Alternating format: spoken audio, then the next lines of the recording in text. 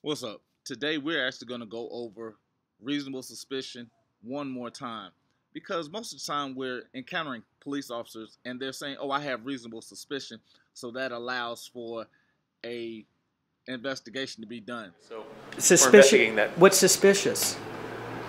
Film in our building. That's suspicious? Yes, it is. Is that a misdemeanor or a felony? No, it's just suspicious, that's all. Okay, well, you can't detain me for being suspicious. Okay, you have to articulate a crime I've committed, about to commit, or I am going to commit. I just had to have reasonable suspicion.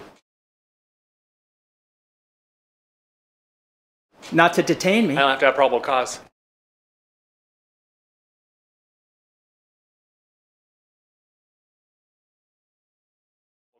Not to detain me, sir. Yes, I do. Okay, well, you're making an illegal detainment. I'm telling you that right now. Get your hands out of your pocket for me.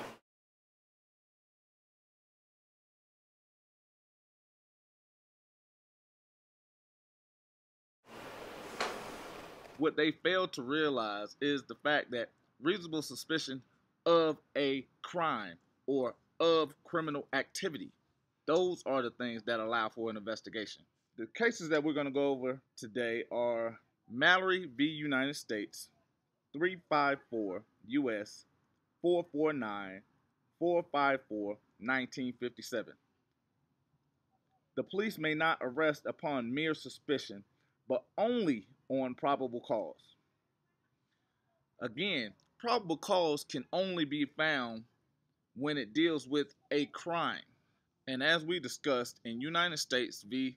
Socolo 490 U.S. 1, 1989, probable cause requires a fair probability that contraband or evidence of a crime will be found. And the whole point of making sure that reasonable suspicion is done with a crime or criminal activity is what then allows them to remain within their fiduciary duty. Because what we're encountering is a lot of people, they're using the words reasonable suspicion and forgetting the rest of the statute that allows for them to investigate. And I'm going to close today real quick with Brenniger v. United States. The Supreme Court defines probable cause as where the facts and circumstances within the officer's knowledge and of which they have reasonable, trustworthy information are sufficient in themselves to warrant a belief by a man of reasonable caution that a crime is being committed. What that entails is when you ask an officer a question, You suspect me of a crime that I've committed? We don't know.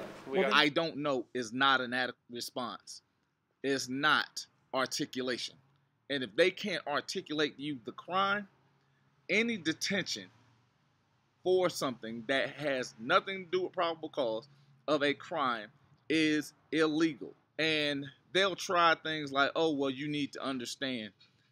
The fact is, if you are trained improperly, what does that have to do with me? Remember, reasonable suspicion of a crime. Do not allow for short statutes to be brought into effect for these investigations. If the police officer chooses to ignore the rest of the statute, remind them there is something that allows them to stay within their fiduciary duty to the public because they are the public servants.